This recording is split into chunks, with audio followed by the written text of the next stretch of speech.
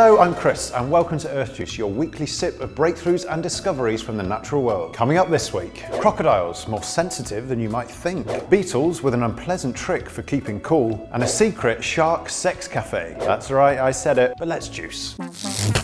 First up, crocodiles. Famous for tearing open zebra and grabbing wildebeest from the banks of rivers. However, recent research has shown that crocodilians have an altogether more sensitive side, or rather sides of their mouths. Neuroscientists from Nashville,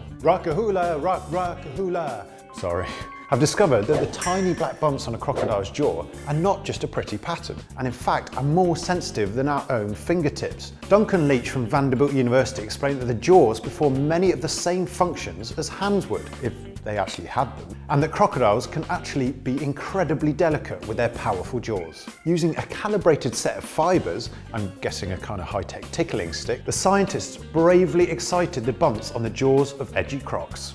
They found that the crocodiles were receptive to forces or tickles much finer than we would feel on our own fingertips, revealing that these bumps are in fact specialised cell receptors and are the ends of nerves that thread through their jaws, allowing Crocs who often hunt at night to feel their way around and strike at prey even in the dark. With more research, not only do the scientists hope to get a better understanding of how different nervous systems evolve to solve similar tasks, they also hope to keep all of their limbs.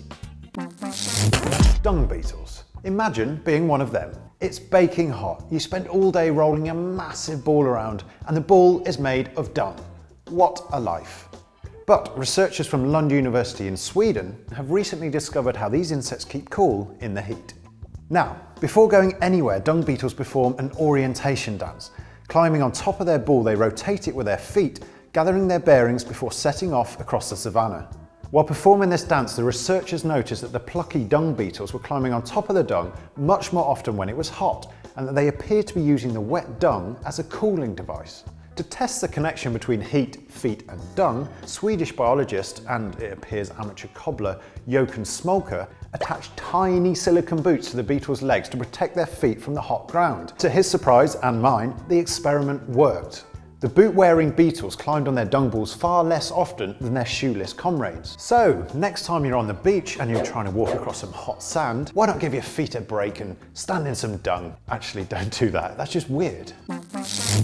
Finally, big news from the shark world. While often spotted munching on seals or appearing in Hollywood blockbusters, other aspects of the great white shark's watery lives remain a mystery, especially where they go to breed. But researchers from the Monterey Bay Aquarium in California have tracked the sharks to a suspected secret sex camp, where they've recorded data from tagged sharks that shows them literally going up and down all day long. During winter and spring, great whites gather in a remote area of water between Hawaii and Baja, known as the White Shark Cafe, which is actually a rubbish name as there's virtually no food there. It's been recently revealed that the frolicsome sharks spend their time diving down to depths of up to 500 meters and then straight back up again, doing this up to 150 times a day. And this behavior has never been recorded in any other species of shark. Scientists analysed their data, and I'm sure there was some kind of pie chart involved, and they concluded that the males were probably showing off.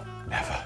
Swimming side by side and displaying their strength and endurance to the frisky females. They also recorded that the females spent far less time in the centre of the cafe, suggesting that they swim in, pick out a suitor, do it, and leave. While the actual act of copulation still remains a mystery, this new data demonstrates that this site is highly important to the sharks and brings researchers one step closer to understanding the extraordinary lengths that these big fish go to in order to get it on. Whew, it's hot in space. I'm off to cool my feet in a nice fresh pile of animal dung. If you liked it, like us. And if you really liked it, please subscribe. And if you've got any of your own Earth discoveries you'd like to share, tell us about them in the comments below. Thanks for watching. That was Earth Juice. See you next time.